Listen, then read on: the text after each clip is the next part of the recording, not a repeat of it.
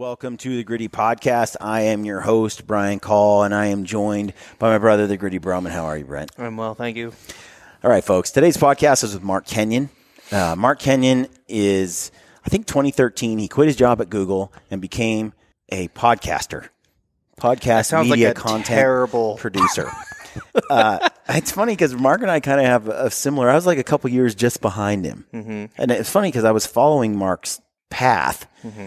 And I saw him quit his job and do Wired to Hunt, and it's primarily a whitetail focused podcast, all things whitetail, which is his passion and obsession and addiction. And I enjoyed following it along because I was able to take his tactics and apply them to blacktail. Hunting blacktail in my backyard, like very similar. And he did his podcast, and I enjoyed it, and I followed along, and I'd always talked about doing a podcast and some film and stuff. And I was doing it actually a little bit on the side. And I actually wrote Mark an email.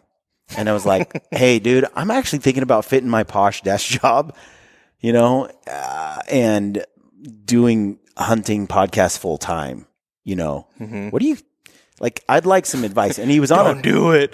Yeah, he was on a podcast where he actually was saying, he said, hey, anybody who wants to reach out to me to talk about careers, and because he was on a podcast about getting involved in the hunting industry. And so I reached out, and it broke my heart because he didn't get back to me for like 5 months or 6 months. But by the time Mark got back to me, I had already launched and done the jump and everything. But then we got to sit down and talk, and I learned a lot, even though I'd already kind of dipped my feet in, and it was pretty cool. And we've just been friends ever since. I'm a big fan of just how genuine and real Mark is. This year he did a series with Meat Eater called The Back 40. Yeah. And that's on YouTube. And I watched that this year. It's really cool. They buy a piece of property. Well, we talk about it on this podcast. So just listen to the podcast. It's primarily about public lands. So for those of you that hunt public land, especially for us out west, we're very familiar with it. Those out east, not so much. They've, I think over the last, 4 or 5 years, awareness has skyrocketed on public lands. He talks about Ammon Bundy and their takeover of the Malheur National Forest and kind of his journey into learning about public lands. And then anyway, he writes a book. I've read the book. It's awesome. And we talk about the book on the show today. It's a good conversation. This year I was able to hunt, public land. All my hunts were public land. I didn't do any hunts that weren't public land this year. And most of them were all over-the-counter hunts as well, or 1 point or no point draw hunts. And from bear to elk to deer to Himalayan tar. Even the tar. Yeah, all the New Zealand stuff was public land. New Zealand is a public land treasure like we have here in the United States. They even have 1,000 huts or something like that you can just stay in that are like, you'd have to pay like big dollars to stay in something like that. They're either free, depending on how remote you get, or like because they don't want you to die. $15 a night. I think that like the luxury ones, like the one you take like the Boy Scouts or the equivalent they have down there there is like $25. So public land, it's a beautiful, brilliant concept. The world is only getting smaller as we get as civilization and populations China grow. and India, they're not going to save anything for public land. And when you set aside vast tracts of public land like they have in New Zealand and in the United States for people of all future generations, not only are you protecting the environment and procuring a future for animals like grizzly bear and wolves, but you're ensuring that there's a place for nature outside of civilization where human beings can still, go out and interact with it. And if you privatize all of it, history has shown it's going to go away. There are some incredible private land tracts out there where wilderness is wilderness. There's not much of it though, because at the end of the day, it usually becomes some kind of monetary. It's either drilled, chopped. I mean, history has shown. The land becomes raped and pillaged real fast. So anyway, today's podcast is with Mark Kenyon. You can follow him on Instagram, Wired to Hunt. You can get to his stuff on Meat Eater. Go to Meat Eater, check it out, and check out the Back 40 if you're into managing land for ecological benefit for wildlife. It's a pretty cool series, and check out his book. His book is great. Get it on Audible if you're a listener. Most podcast people like to listen to things, so check it out. People who read nowadays. Like, I got 3 magazines that I actually read, but the only time I read this is on the toilet. On the toilet. Yeah, exactly. Where magazines belong. Yeah. In the toilet. And actually, one of them I'm only reading because Cameron Haynes went off on an article he hated in Field and Stream, which is another topic for another day. I have mixed feelings about Cam, but overall, he's a savage, and I love that about him. I do too. So, folks, thanks for tuning in to the podcast. Before we get into the show, don't forget, you can save at Mountain Ops. Use code GRITTY. Use the code GRITTY. Save at Sissy Sticks. Get yourself some carbon fiber / aluminum trekking poles. Use code GRITTY as well. Yep. And right now, if you use GRITTY15, you get a little discount. And by the way, those trekking poles, an equivalent design and build at REI is about twice as much money. They're over $200. Yeah. So you're getting a killer pole for the money. The value's solid there. And then finally, you can save 15% at Heather's Choice.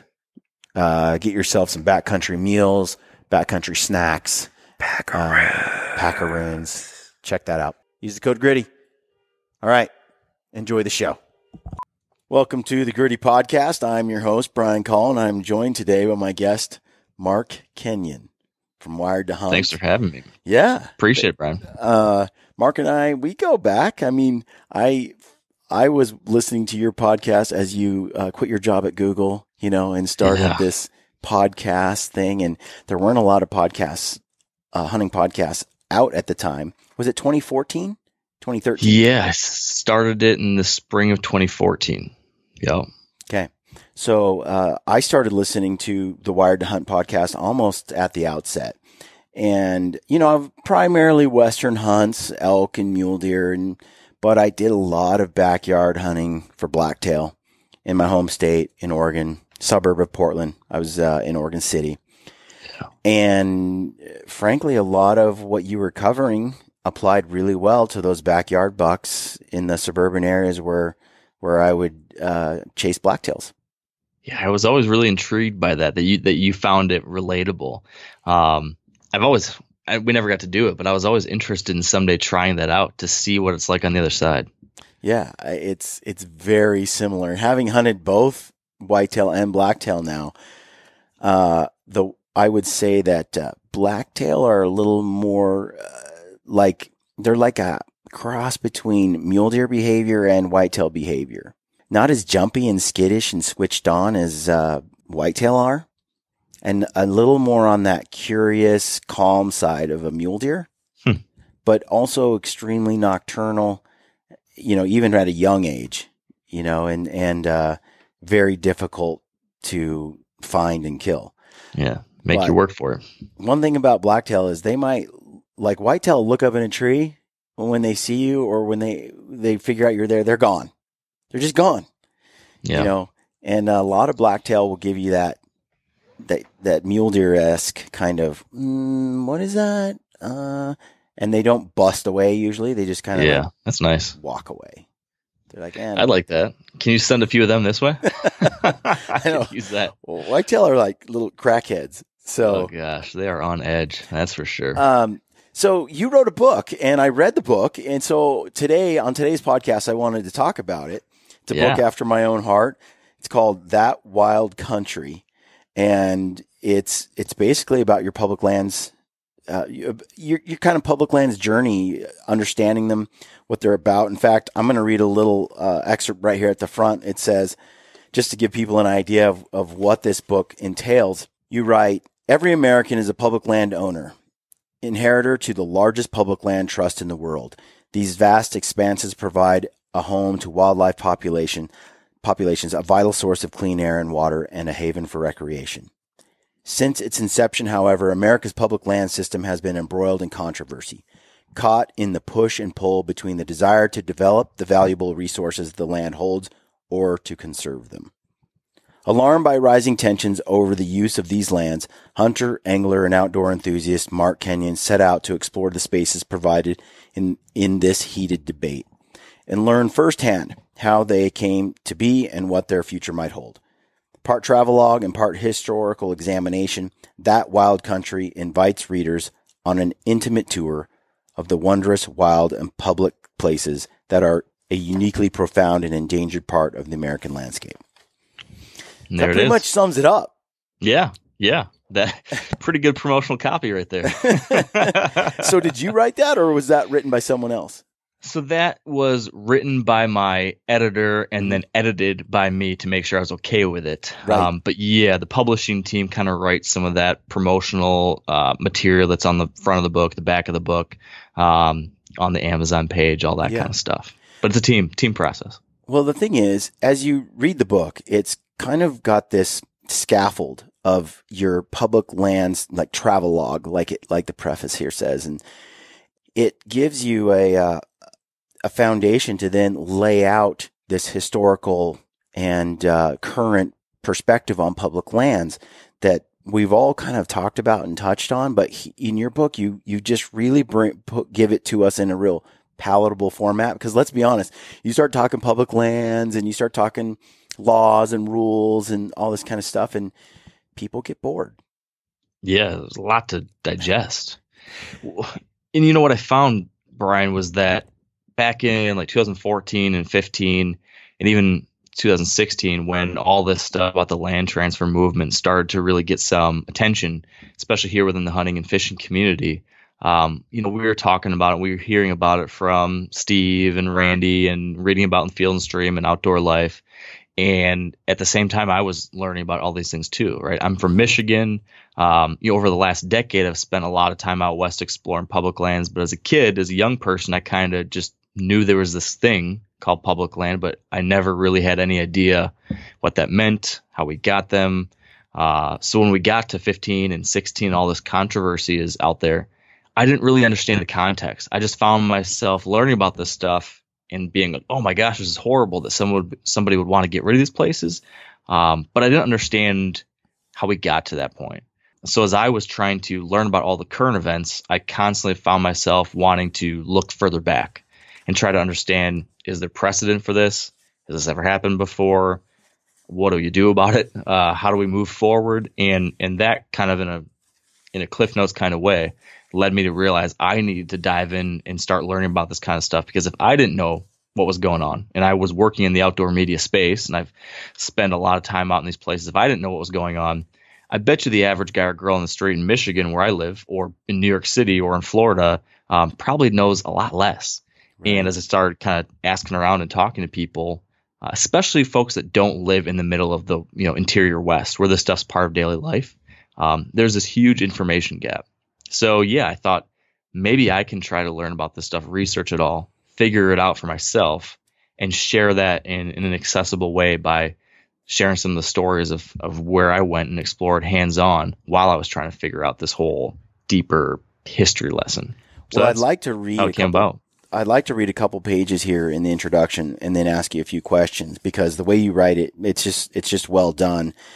And myself, I've kind of followed a similar journey as you have, quitting my posh desk job and then starting a podcast and, being an outdoor voice, and then, being an advocate for public lands, all of these things. And I kind of learned the same way. I always went out and hit public lands, hunted them and played on them. And I just assumed they were there and would always be there. Yep. I didn't even know how they got there it's just part of being, especially for me, born out west. There's just public land everywhere. We just camped constantly. It wasn't crowded either. And we hunted all over.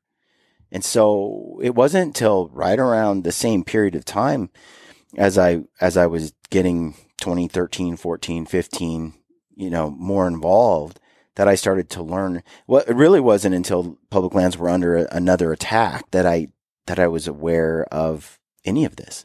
Yeah. That's when I started reading all the same things you've covered in this book. But this book is a lot more, as you're looking at it here, it's a lot more digestible than my other book that I read, which is by Douglas Brinkley. Yeah. Great book. Wilderness Warrior. And I've done like 3 podcasts on it trying to break down the book. But the problem is it's just so much that it's really difficult to deliver it and keep it interesting for people, where you pretty much kind of did what I kind of wanted to do in this book. So I was trying. You did a great job. I was trying. Anyway, I'm going to read a little bit here, and I'm going to talk to you a little bit about it. Yeah. So you say, you wrote, 760 miles away in southeastern Oregon, Ammon Bundy had led a convoy of vehicles through the silent snow-covered wetlands of another stretch of American public lands, the Malheur National Wildlife Refuge. Arriving at the refuge headquarters, the armed men had walked in illegally and illegally assumed control of the federal facility and protected landscape. His father, Cliven Bundy, had gained nationwide attention for his own armed standoff with the feds in 2014, after he refused to pay the public land grazing fees. And it appeared that Ammon was carrying on where his father left off, claiming that his militia was occupying the Malheur National Wildlife Refuge in the name of 2 local ranchers who Ammon believed had been unjustly incarcerated by the federal government for setting fires on public land. Their demands quickly expanded to include much more. Now, I remember this. I mean, I'm from Oregon. This was happening in my backyard, and it was a heated topic, especially on Facebook and Instagram and the social sphere, where you had people on their side and a lot of anti-government folks kind of siding with Bundy's, and they were talking a good talk too. Like me being a small government kind of Republican type conservative, like they were kind of speaking some of the same language that I agree with, right? So you're on this drive with your wife Kylie during this time, and you're heading to, what was it, Yellowstone? So that in the beginning was in Utah, down there around Moab, when this whole thing was going on. So yeah, we I think the Bundy standoff, that whole thing started early January, and then I think Kylie and I were in Utah about, I don't know, 10 to 14 days into the standoff, give or somewhere in that ballpark, if I remember right. So it was all happening at the same time. So you say, when I watched Ammon on YouTube, clad in a blue-gray flannel jacket, in one of his many press conferences explaining that the group planned to occupy Malheur until they could unwind unwind the claims the federal government has on this land. And then he then spelled out his belief that the federal government's possession and management of public lands was unconstitutional. The federal government, in his view, had exceeded its powers in its protection and management of public lands, and because of that, the land should be transferred or sold to states, counties, or private citizens. Ammon, in so many words, was asserting that ownership of federal public lands, iconic places like those surrounding the Grand Canyon, Yellowstone, Mount Rainier, Yosemite, and the Smokies, should be transferred from the federal government and by extension from American citizens to the highest bidder. Unfortunately, his brash and illogical reasoning didn't come as a shock. I was familiar with his ideology, now commonly referred to as the land transfer movement, from the outdoor media outlets I consumed even before the Bundys brought it to the national stage. I took umbrage with these threats, but mostly dismissed them as far-fetched. Transferring or selling our public lands, the places that millions of Americans across the country flock to every year, it seemed impossible. A radical fantasy that would be relegated to the fringe. But as an avid hiker, angler, backpacker, you paid attention, conservationist. And so then you're watching this, and I love this right here. Unbeknownst to many, and this is the key point, I think, that kind of sets a foundation here for why your opinion is really against Bundy. Unbeknownst to many, American citizens are collective co-owners of an incredible swath of land across the country, approximately 640 million acres of it. That's roughly 28% of the total United States landmass, an area larger than Alaska, Texas, and New York combined. And this public land, from Montana to Manhattan and beyond, is available for all to use. To observe wildlife, camp, hunt, hike, fish, or bike on. But there, Bundy was in nightly news feed proposing that these places should be given away or sold off to private owners. I think that for a lot of people hearing this, it did not occur, especially for those that maybe were further east, where the west, most of that public land is in the western United States. The fact that it's owned collectively by all U.S. citizens is kind of it's just a forgotten fact. So true. And again, I think, like you were saying earlier, it's so easy to take for granted. If you do know about these places, it's easy to take them for granted. But almost worse are folks that don't even realize we have this inheritance. The whole Bundy thing did, for a lot of people at least, is it brought to the attention of the average American out there that there was controversy around it. Because a lot of people didn't pay attention to this whole land transfer movement until it started showing up on CNN and MSNBC and Fox and wherever else, because there was a bunch of guys with guns taking over a federal facility saying, hey, the federal government shouldn't have these lands. They shouldn't be managing them, et cetera, et cetera. So sometimes it takes a dramatic event like that for people to open their eyes to it. And what I found concerning, though, was attention was being drawn to public lands, but in a very negative way. Right. And like you said, in a certain sense, some people were hearing this and saying, hey, they're kind of speaking my language. Well, I want to see smaller government. I want to see. But the way the Bundys phrase it is that this is land stolen from the people and hoarded by the government. And therefore, we don't get to have it, and we want the land back. And later, so they say. And it sounds like you immediately hear that soundbite, and you're like, "Yeah, I want the land back." The federal government, it's this feeling like it's basically saying, "Hey, people, the government is taking advantage of U.S. citizens by hoarding all this property for itself, and stealing it from you." That's what they're saying. That's that angle, yeah. But it's not true. And you wrote in there. Let me see if somewhere in here you have a comment where you basically say that doesn't make sense because we already own the public lands. Exactly. We are all owners of these places. Right. So if you really dissect his argument, it's like, wait a minute. We already own it. It's already ours. It's already collectively owned by all Americans for multi-use, and that use is clearly defined. It's already ours. So what Bundy's saying is, okay, well, so what is he really saying then, Mark? If he's saying we want the land back, who gets the land back? Right. If you look at the folks that are typically making that argument, usually they want just a very specific group of people to have that land to use. Usually it's for exploitive reasons. They want to kind of reap every dollar and cent they can off of this land, whether it be selling it or drilling it for oil or cutting down timber or whatever it might be. And those things are all good and well, and they're part of what public lands can and should be used for. But why the public land system we have today is particularly effective for all of us co-owners is that no one group gets the whole say.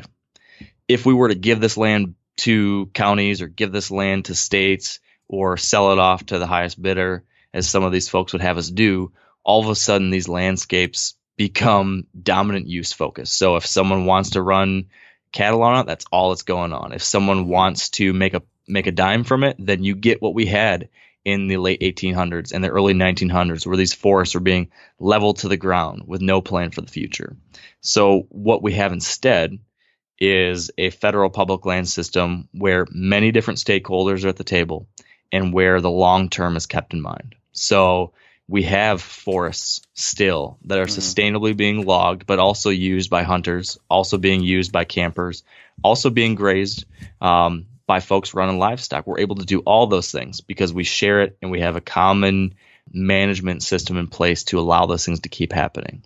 So the federal government is not perfect. I'm not saying that our public land system is perfect, but we have a unique system here in place in America. We have a vast space of wild country still that most countries do not have. And we're able to keep it pretty darn intact, pretty darn healthy, and quite usable for a lot of people, that's a hell of a privilege. Well, and you break it down too, because the dirty secret is that when they're talking about this, they say something like, hey, we need to take this from our evil federal government that's just hoarding these lands, and we need to give it back to the control of the people, and especially the local people in each local state. Again, having the sort of a conservative, small government kind of approach to how I see government's role in our lives. It's like, okay, that makes a lot of sense. But then when you start breaking it down, you get into, and you start looking at especially the history. Has this been done before? And you actually bring that, you cover that in the book, and it's happened a few times. One of the most notable recent memory was the Sagebrush Rebellion. Yeah. Where it's this notion of, hey, let's take all these lands that are co-owned by all Americans. So if you're in New York, you own this land this federal land that's in Colorado, Utah, Nevada, Wyoming. You own all of that too. It's not just the people that live in Wyoming that own that land. It's all Americans. It's federally owned public land. So the idea of taking everyone's inheritance that lives outside of that state of, let's just pick one like Montana, and saying, okay, now we're going to take what's owned by all U.S. citizens, and now what we're going to do is we're just going to make it owned by Montana. Well, first of all, that would piss me off because this year I hunted Idaho, I hunted in Colorado, I've hunted Arizona, I've hunted Oregon, Washington. Like we've kind of hit all these states all the time, and there's public land on all of it that I have a right to and access to.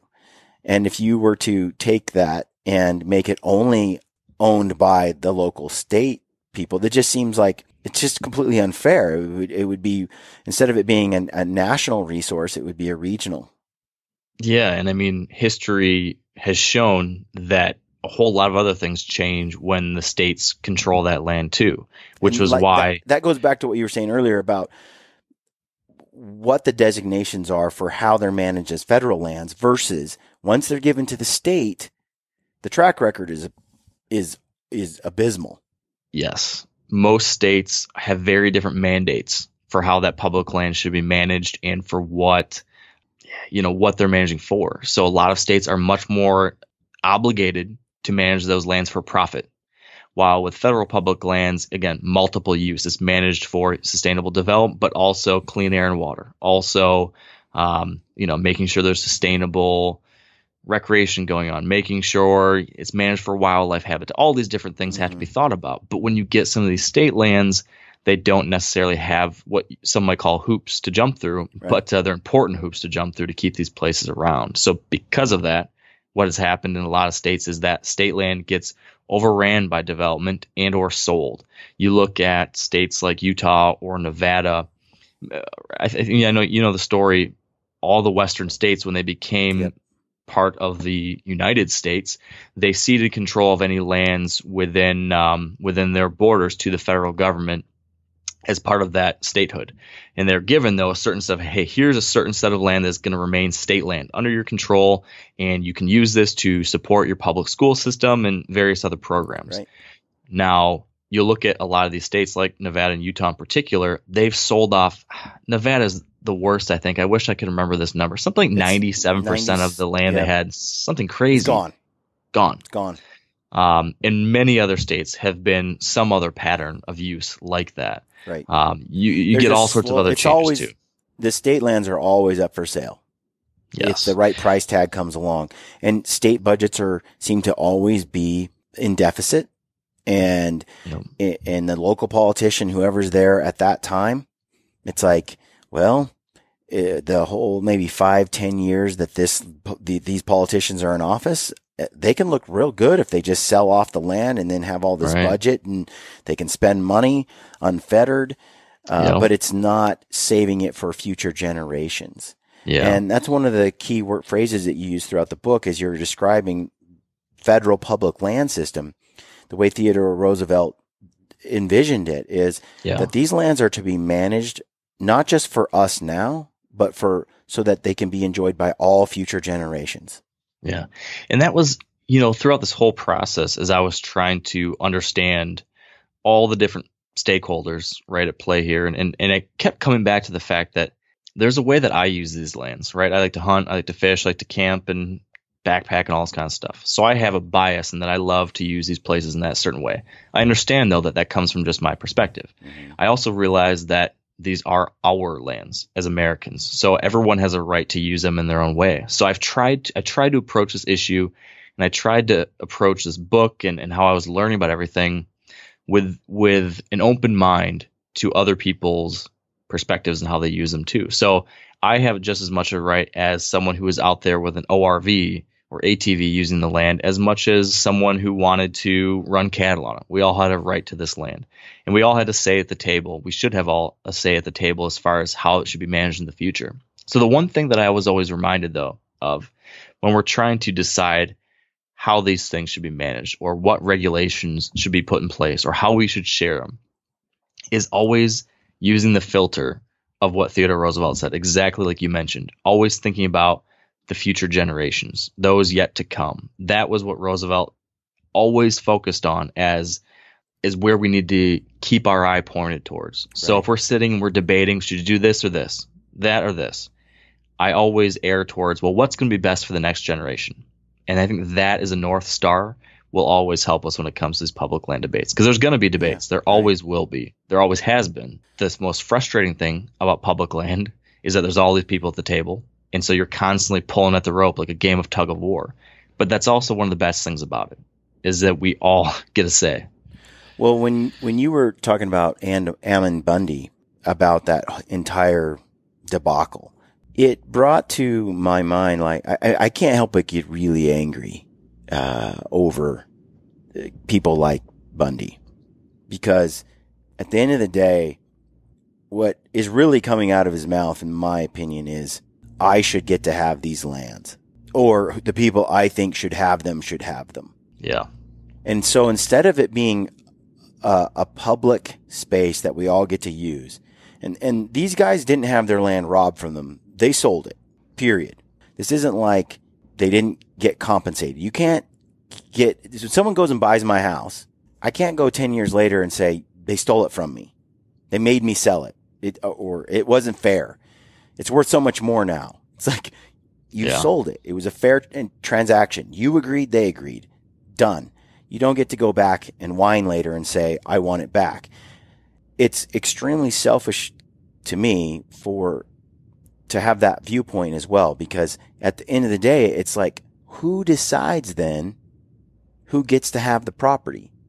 Because when you say, put it back in the state control, put it back here, sell it to people, make it privatized, you're essentially giving the land over to those with the most money. And often that becomes corporate interests or wealthy individuals, and you end up with a country with no public land left, like you find in England, for example. Yeah. What a travesty that would be, because one of the greatest resources, especially for growing up out west, our public land system is the envy of the world.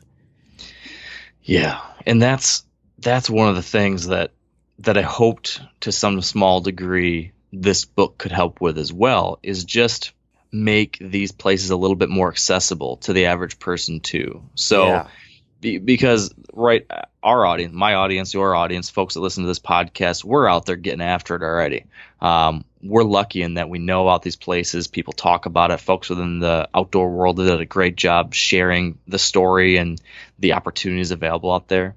But there's a lot of people that just don't realize that we're the envy of the world and don't realize what a blessing having this stuff is. And so they almost need to be reminded often, hey, this is a place. It's not just a Netflix documentary that you watch about Yellowstone. Mm-hmm. This is actually a real live place that you can go to, and you can have a real physical, visceral experience. It's a whole hell of a lot better than playing on Facebook on your phone all day. Right. And I hope through some of these stories that I could share of just a bumbling idiot like me going out there and experiencing these things, that anyone can go out there and enjoy these places.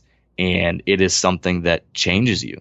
I don't think you can go out and hike through the Sawtooth or raft down a river in the Bob Marshall, or just even drive through Yellowstone, even just something as simple and touristy as that, you can't help but be in these places and not feel a profound effect. It just changes you. There's something I've often thought about just from an ecological perspective, the future of, the natural world. We human beings are animals too, and we really need clean water, clean air, clean things. We need nature to stay preserved. And there are animals that win the lottery when civilization comes creeping in. Whitetails, they're just unreal. I think I just read the other day there's 30 million whitetails? That sounds about right, yeah. 30 million whitetails. There's like 2 or 3 million mule deer. Wow. Whitetails just thrive when human beings roll in and establish subdivisions. Yep. And the same is true for coyotes. The same is true for rodents. Rats. Yeah. And the list goes on. There are animals that lose, though. Yes. Like grizzly bear. They can't be rolling up into a subdivision. No. There's no way. They need vast spaces of contiguous wilderness, of contiguous, uncivilized, untouched land in order to live. Wolves, same thing. They can't be on the edges of the city limits. They can't coexist with humans. And then like mule deer, for some reason, they just kind of decline as civilization moves in. Their migration routes get knocked off, and they just kind of slowly diminish. And that's just kind of your megafauna. There's all sorts of small animals and birds and insects and such that die when civilization encroaches. And so when you look at the math, like you gave it, earlier, some 28% of the United States is federal public land. 75, somewhere in that ballpark. 75% basically is already set aside as used however it ends up being used. Mm-hmm. Yeah, and I read a study recently that said that about 2 million acres of open space is developed every year in America. So we're losing a big chunk of open space every single year. That, like you said, there's a lot of animals and people that are losers because of that. And when I look at it from that lens, I think to myself, we can't afford to give up that last 25%.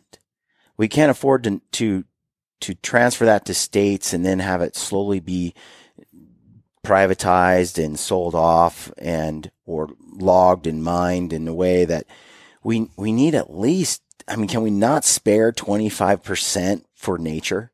Yeah. We've already taken 75. We as a race, as a country, as human beings, we already have claimed 75% of it. It just seems like when I hear people see people say, I can't afford a piece of property. The federal government has our public lands all tied up. They should release that to the public so I can afford something. I'm thinking there's already 75% of it out there. Yeah. We've laid claim to. Can we not leave 25% for the grizzly bear and the wolf? Those animals that can't survive if we sell it off. People have an idea when they see I think they see a stretch of wilderness and they go, oh, that's plenty of room for the grizzlies there. Yeah. We don't need to. And when you look at the math, it's like, what's the population of the United States right now? Oh gosh, 370 million or something like that. Yeah. So does that sound right? 50 million, something like that. Somewhere in that. You know how many black bears are in North America? Somewhere decent around number. 400,000, I think, or 500,000. Okay. 300 million human beings compared to 400,000 black bears. Yeah.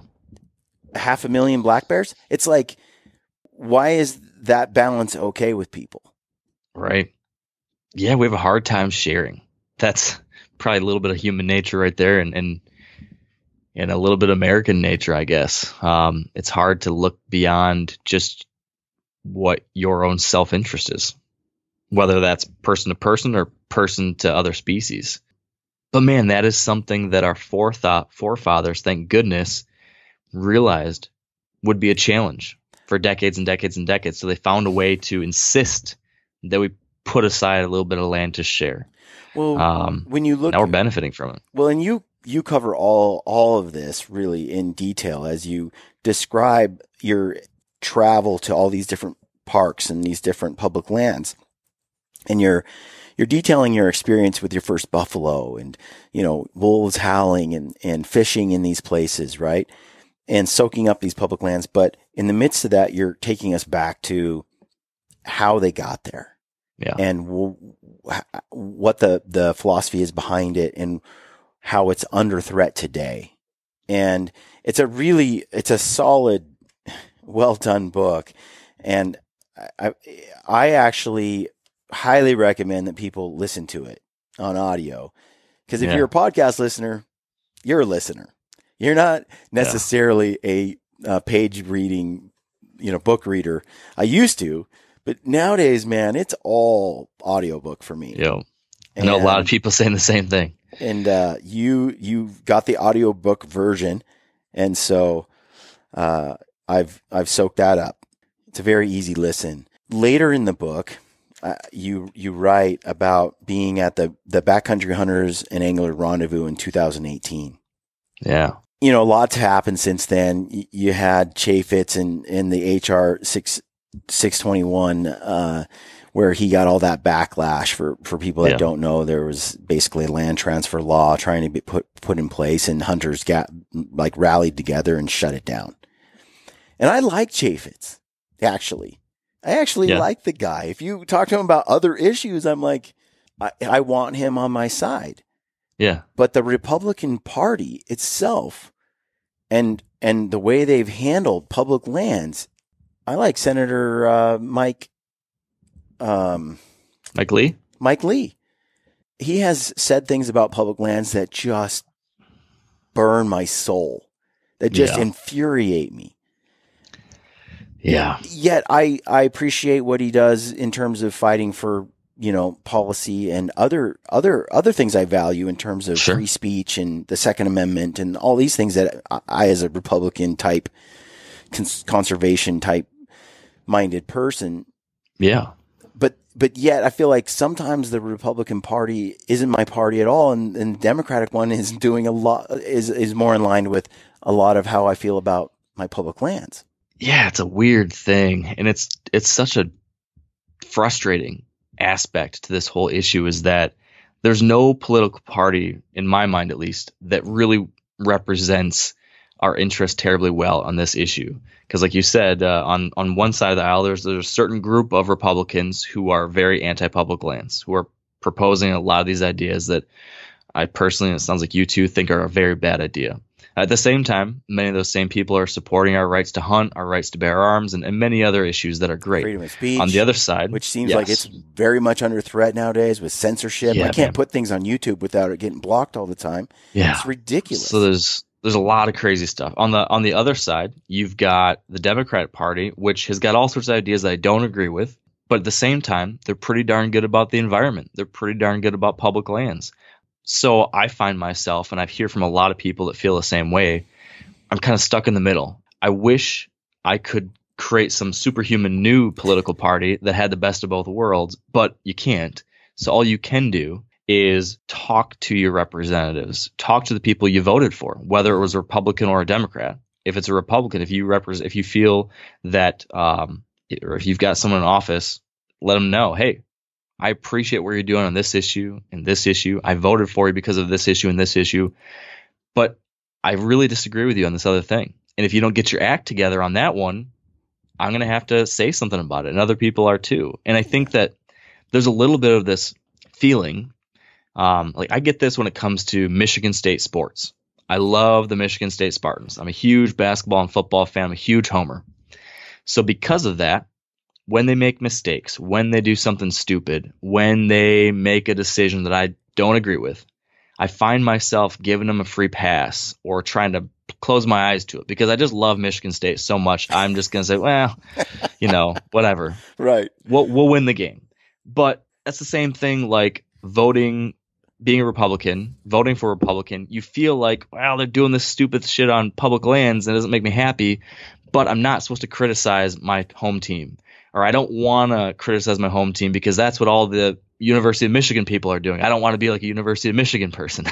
Right. Well, that's the same kind of thing going on here. I think that we should all feel very open and comfortable criticizing even the teams, even the people we generally support, if they've got it wrong sometimes. Because we have, as a voter for that party or that representative or senator or whatever it is, you've got a special asset in place because they're going to listen to you more than anybody else because they're depending on you to keep them in office. So if you, the Republican voter, says, hey, you know what?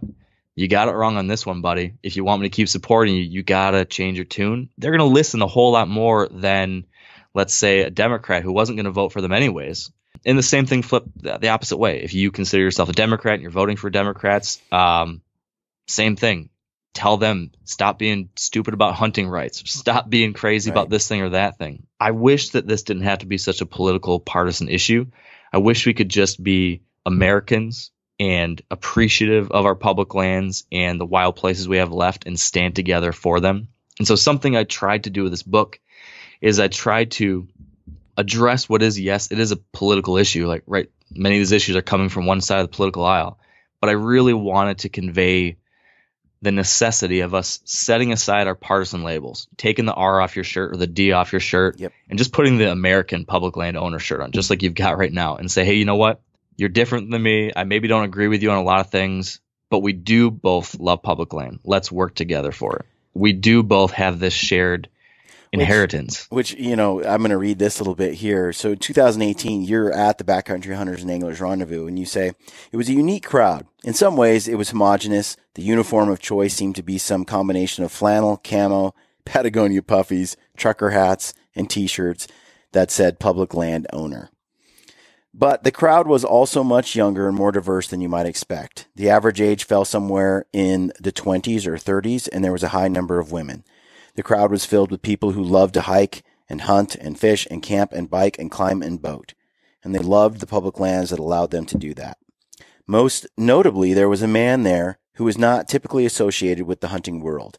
He stood on stage the next night in a flannel and blue jeans. This is the most amazing organization I have ever seen, he said to a standing ovation. It was Yvon Chouinard, the founder of Patagonia and the man who arguably had become the most outspoken and influential voice in the public lands fight from within the outdoor recreation community. The relationship between the Cabela's crowd and the REI crowd had been, at times, at least to some people, a tense one. Hunters and anglers have traditionally leaned more conservative, while the hiking, biking, and climbing crew skewed more liberal. There were lightning rod issues on both sides that divided the collective even further. Hunters and anglers were regularly frustrated by anti-gun proposals coming from the left, while some within the REI crowd were fundamentally opposed to the idea of ever hunting animals.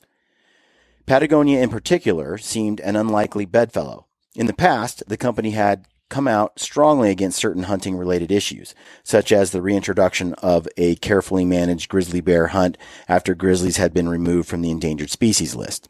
But none of this contentious history mattered to Yvon or to the attendees at the rendezvous. It was time to set aside our differences and join forces for the greater good. As Chouinard toured the outdoor plaza where the beers, bands, and public lands bash was taking place, he was repeatedly stopped and thanked by folks passing by. I walked up to Chouinard when I spotted an opening and introduced myself, sticking out my hand. He was smaller than I'd expected for someone of such huge stature in the outdoor world.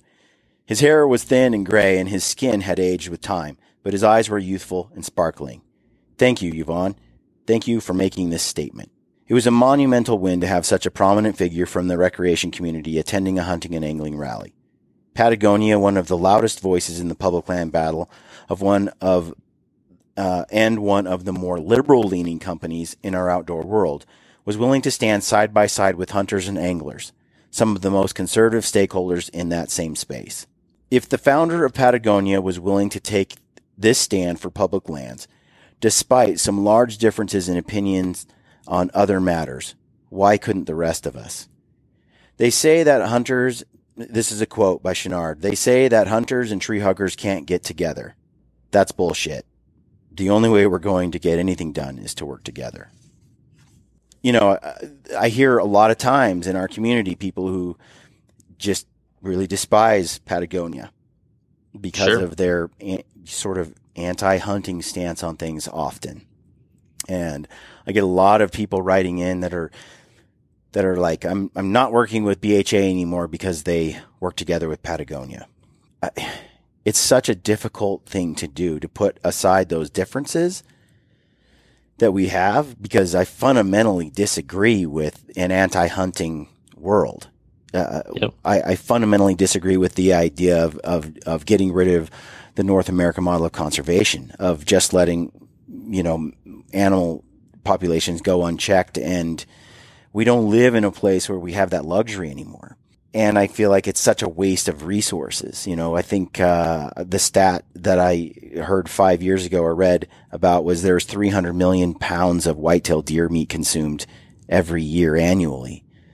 And you have Shane Mahoney right now doing the Wild Harvest Initiative and getting hard numbers on that. Yeah. But you look at 300 million pounds of organic meat protein that is consumed by Americans each year, and you want to get rid of that. What do you replace it with? What is the alternative, and what impact does that have? How does it affect us economically? How does it nutritionally, and all these things? So I vehemently disagree with an anti-hunting stance. At the same time, these people value our public lands just like I do, and they want to keep them in public hands just like I do. And they have tons of money and a huge voice. And so it's like, man, agreeing that there can be a coalition standing together to protect public lands, but also agreeing that we're going to disagree on some other things is a hard step to take, Mark.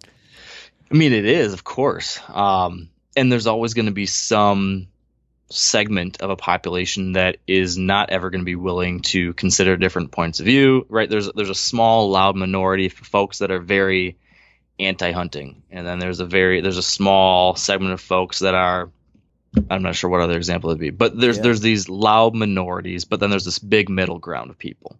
So, for example, within the outdoor recreation community, let's say the REI crowd, there's a bunch of folks who are probably kind of there in the middle. They're like, hey, I'm okay with hunting and stuff. I maybe don't like this picture I saw on CNN of a lion getting shot, or maybe I don't like the idea of killing grizzly bears, probably because they don't really understand it. And I think that's what you have to look at is, do I want to close my eyes or shut the door on all those people just because they don't believe everything I do in exactly the same way? Or do I say, all right, hey, Patagonia and REI and all these folks within that community, yeah, there's a couple thousand of you that I think are real turds in the bucket. I think you guys don't have it figured out at all. I think you're missing the boat on all these things. But then there's this whole other slice of people that are persuadable or indifferent or curious, who maybe look different than us or vote differently than we do or approach things with a different viewpoint, that still, though, just love these wild places. Mm-hmm. And if we just started chatting with these people, we'd find that 7 out of 10 of them, or 8 out of 10 of them, are just like us in a lot of ways. And those are the people that I think we can try to have conversations with and try to work with and try to stand together with. So I thought that what Chenard did, while I certainly disagree with him on plenty of things, it was demonstrative. It was representative of something that we as a community need to think more about, which is, how do we work with that 7 to 8 out of 10 people who are reasonable, different, but reasonable? If we just stay in our little bubble, we're not going to get anything done. Well, that's the reality, right? Like, if you don't work together on this, if you just say, nope, they're out, then how do you ever build on common ground? How do you ever, change someone's mind? There has to be some mutual respect for each other. And as you both fight for this common space and this thing you believe in the form of public lands, it comes out of that, a mutual respect for each other. And then it becomes more of a discussion about, well, I don't necessarily agree with hunting, but I do respect you as a person, and I respect that you have a right to use the land as you wish. Yeah. And I suppose it's better than going to the grocery store, I guess. And so you start to have these conversations, you start to make inroads. But when you just close the door, I agree with you that you really can't change anyone's mind when your reaction is, you don't agree with me, you're out. Yeah. You're done. You're dead to me. We can't get anywhere in this world like that. And it seems like that is the norm in public discourse today. Your Twitterati mobs out there. It's crazy. It's like either you agree or you're deplorable, or either you agree or you're an idiot. And we really need to, I think social media has played a huge role in this. It's got its pros and its cons, but it tends to make us feel like we're not talking to a human, but we're talking to an idea or a character. And we wouldn't say these things that we say the way we say them if we actually met the person. It's funny. I've vilified if you like Chaffetz, and then you talk to the person, you're like, oh, he's human. They're people. He's got kids. He's got a wife. He's actually not a horrible human being, and you start to figure these things out. It's like, social media has inserted this sort of false wall that we're not deciphering and communicating with respect like we could in the past. And but I feel like that's also shifting as we're coming to grasp with technology and I hope so in our life. I don't know. I hope so. I think you bring up a great point, and another story from history I think can help guide us a little bit, in that we had this exact conundrum 100 some years ago, where there were different groups of folks who wanted to protect public lands in some way, form, or fashion, but they disagreed vehemently on certain aspects of it. Take, for example, Theodore Roosevelt, super badass Republican, big game hunter, right? Right. As far as you could go to that side of things. And then you got John Muir, who very liberal, very preservationist, environmentalist, founded the Sierra Club. Theodore Roosevelt founded the Boone and Crockett Club. You couldn't imagine more different groups maybe. But these people, these two guys, both loved these places. They loved wildlife and open space. And they said, you know what, John, I know you're an anti-hunter. I'm a big game hunter. And John Muir said, hey, Teddy, I know you like to shoot animals. I would rather protect them. Let's go camp together. Let's talk about it. Let's share our viewpoints. Let's talk about this incredible place here in Yosemite that we both love. How can we try to keep this around? We both want to do that. How can we keep generally sustainable and healthy wildlife populations around? We both want that. We might not agree on the details, but sitting down and breaking bread and sharing a campfire, being humans, I think that is the antidote. That's the blueprint for how we do this. And Teddy and John showed us how to do that 110 years ago. Yeah, it's that simple too. I've been taking people hunting for the first time the last few years. Just a different person each year. They come from usually a very more liberal background and inner city type thing. And they're just not, the whole concept of hunting is foreign. You bring them out there and wow, it changes their whole perspective. Yeah. I think there's a lot of opportunity out there. I think there's more opportunity than we realize as far as making those bridges and those connections to people different than us. Yeah, there's that minority who's just, they're not going to open their eyes or be interested in it. But, back in my previous life, I used to work, as you know, back at Google, and I was living in San Francisco with a lot of really liberal, coastal Ivy League kids who had no experience or, we had nothing in common when it came to all these other things. But for the most part, when they found out I hunted and when they found out the stuff that I like to do, they were mostly just curious. Yeah. They were like, hey, I've seen this thing on TV, or I saw this article, or I saw this picture on social media. Was that what this is really all about? Yeah. This is how I feel about it when I see that. And then they would ask me, they want the real deal. They want to understand where I came from, why this was such a cool thing, why it was something that I was so passionate about. And if you can just get to the point where you're able to have those conversations, it's amazing what can happen from there. A lot of people genuinely interested, intrigued, wanting to get out and see these places, do these things. Yeah. And that's kind of the approach I took to this book too, was trying to write a book that was an open door, that was the beginning of a conversation, that was putting a hand out there and say, hey man, come along, let's chat. Well, on that note, you have chapter 15 of your book is titled Hope. And sometimes I feel like we get a little discouraged in this public lands discussion. It's like 2 steps forward, 1 back, or 2 back, 1 forward at times. Yeah. And, I feel like, though, it's like with everything in life, if you don't believe in a future, if you don't have hope, then you won't take any action. You got to believe. Yeah, that's the truth for so many things in life. And speaking of Chenard, one thing I do agree with when it comes to Chenard is this line he likes to trot out often, which I think is great, which is the only cure for depression is action. So whenever I start feeling bad about things, the news about public lands or the environment or hunting rights, whatever it is, you can sit and you can mope about it or throw your hands up in the air and say, oh my gosh, this world's going. You could do that. Or you could say, this is what's happening. What can I do about it? And that's, I think, a much more effective way to go about it. Absolutely. Well, I encourage people, Mark Kenyon's book, That Wild Country, get it on Audible if you want to listen to it, or Amazon. Can you get the audio version off Amazon? Yeah. I mean, they own Audible, so it's all there. Okay. Pick it up wherever you want to get it. It's out there. We'll put a link in the YouTube notes for people that go there.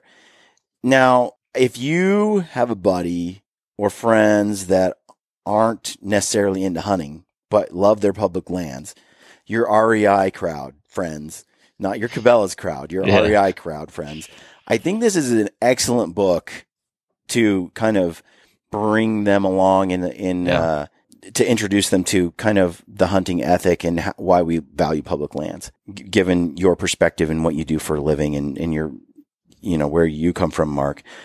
I think it's a great book to have on Audible for your friends that are too lazy to learn about politics or that are or they're more anti-hunting. You just turn it on in the car on a long road trip and you listen to Mark read his book, and it's a great conversation piece as well because there's so many things that come in there. I find myself wanting to turn it off after chapter 1 and then debate it with someone, then listen to chapter 2 and then to talk about it with someone, That's a good way to do it. It's definitely got that kind of, feel to it where everyone's going to have an opinion. But Sure. I think at the end of the day, what it does is, like you said, it bridges the gap and brings people together on one common issue, even if you have completely different perspectives on the rest of life, and the rest of the world. So very good. Check it out, folks. That Wild Country, Mark Kenyon. Help Mark out because I'd love to see you sell a ton of these books. Well, thank you. I hope I sell a few. I certainly would be excited about that. If for no other reason, it's because I've kind of found the thing I love more than anything else. This is the hardest thing I've ever done, but it's also the most fulfilling thing I've ever done. And to see people positively impacted by it has been just the coolest thing ever. So I hope I can do it again and write something else that's helpful in the fight for wild places and wildlife. It's kind of what I'm trying to build my life around, and I hope that this book can be a starting point to doing that in a positive way. Well, I love it for anyone that is a public land defender. It's like we want to support those that are supporting this cause, and so getting the book is just one step in supporting public lands in a roundabout way. So it's a good read too. It's not like you're just doing some charity. It's actually a really good book. So well, thanks, man. Well done, I appreciate it, Brian. Thank you so much for chatting with me about it and giving it a listen and putting it out there for folks. It means the world. Yeah, you bet. Folks, get the book and let us know what you think about it too. And Mark, let's get you back on again sometime soon. Don't be a stranger. I'm game to do it anytime you want, and happy to chat big whitetail bucks. I know. Are you going after Tran tonight? Yes, I am. Yeah, I got the big old 8-pointer that I'm hunting here in Michigan that's still evading me. So how did he get the name Tran exactly?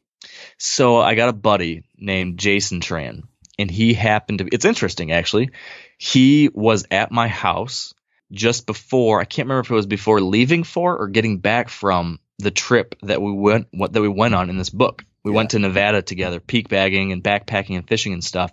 And so he came to my house, and we were leaving my house one evening, and I'm like, hey, let's go look back at this field, because I'm just that nut of a whitetail guy. So I dragged my buddies into scouting in the middle of the summer, and we saw this buck for the first time ever in the middle of a big soybean field. He was an eye-catching, really beautiful, tight, tall 8-pointer, and just started watching him. And I thought, you know what, I'm going to name him after Tran, since my buddy Jason Tran was with me and the first night I ever saw him. Yeah. And for me, I'm fortunate that in some of these places I hunt, I can see these bucks several years in a row. And I talk about it so much on my podcast and everything that it just becomes easy to attach a name to them. Yep. So I just kind of usually think of the first thing that comes to my mind, and my buddy Tran, well, now it's the buck Tran. Well, what's so funny about that too is I've noticed a trend. If you're out west, you call them like brow tines or the big three, or the distinguishing characteristic. If you're further east, you're just going to name the deer Joe, Bob, or Frank. Some random names, yeah. It's definitely more common out here. That buck Frank you shot last year, is that your best whitetail to date? That is my best whitetail to date, yeah. And pretty crazy that it happened in Michigan, because we don't see many like that here. It was huge, Mark. You've been putting in some time for years, and that had to feel good. It's nice to have it all come together every once in a while, and that was definitely a memorable hunt. Holyfield never found him? Never found him, never heard from anyone. I found his shed in the the winter of 2018, but he never showed up that fall. So my guess, if I had to place a guess on what happened, I wouldn't be surprised he probably got hit maybe by a car or shot by someone during gun season in the fall of 17, but was just wounded. Maybe he got sick or something, and then he made it to drop his antlers, but then probably passed away over the winter somewhere. He's probably in a swamp or a ditch somewhere, and you never know. But man, he was a beautiful deer and a cool animal to get to Didn't you pass watch. on him a couple times? Yeah. Does that haunt you at all? No? I don't think so. I mean, every once in a while, but by making that decision, I got to have a whole nother year to chase him and watch him. And I ended up just getting so much fun and fulfillment out of getting to know these deer. I just love that process of watching them and studying them and thinking, what are they doing today? And where might I be able to go to see them? And I geek out over that process so much. I don't have to kill the deer to have a cool hunt. I want to fill my freezer, of course. Excuse me. I always make sure I do. But if I don't get the big one every year, that's okay. Yeah. So, yeah, that's what happened with Holyfield. I had a hell of a journey with him. I became a better hunter, trying to chase him for 3 years. And then, he disappeared last year, but a new one showed up and ended up being my biggest buck ever, and it kind of all works out. Well, I've really enjoyed watching you interact with Steven Ranella, where he is just in shock by your obsession. We're very different. He can't quite relate to your, OCD nature. Yeah, well, he's OCD about other things, though. So it's just how I apply it in a different kind of way than him, which is perplexing. Just like certain things with him are perplexing to me, right? Right. I love it. I really enjoyed that. Great. I've watched all the back 40 episodes. For those who don't know, Thank you. You've got a series where you've purchased some land and you have tried to improve the land as a kind of basically like an ecological experiment. It's a good way to describe it. Yeah. Improving, you guys made the point in the series that, there's private land like this across the United States. And if each landowner sort of put this ethic in place in terms of taking care of their property, or they're farming it, yes, and they're putting it to, productive use and day to day, but they're also doing other things to the property to improve it as a wildlife habitat in conjunction. And by doing these things together, you're increasing, the the flora and the fauna, as well as, your birds and insects, and then also thereby increasing your population of megafauna and your deer and all of that. And it's like, it's a cool concept. You're putting it in place, and then you're also hunting it. And the series is great. It's on Meat Eater, and that's been a great follow. So check that out too. Thank you for those that are listening. Thanks. Yeah. It's been a fun project coming off of this big public land project where I learned so much. It's been really enlightening to then go and look at the other side and look at private land conservation. And what I've found is that's really important too. And there's a lot of things we can do on the private land side of things that are going to help everyone. There's a big trickle effect, or kind of trickle down effect from public land. A spillover effect maybe is the better way to describe it. Something like 356 million acres or so of private land in America is owned for hunting. Crazy. So hunters have this huge impact on land that we can influence and positively influence the habitat on a wide scope. So look at what we could do as hunters and anglers. If we can positively influence the 640 some million acres of public land out there, and then positively influence the 350 million acres of private land out there, look at the impact we can have if we can just keep on fighting the good fight. There's a lot of opportunity. Yep, absolutely. Very cool, man. I'm enjoying your work. Keep it up. And thank you. Yeah, let's talk again soon. Sign me up. All right, folks. Thanks for tuning in. Stay gritty.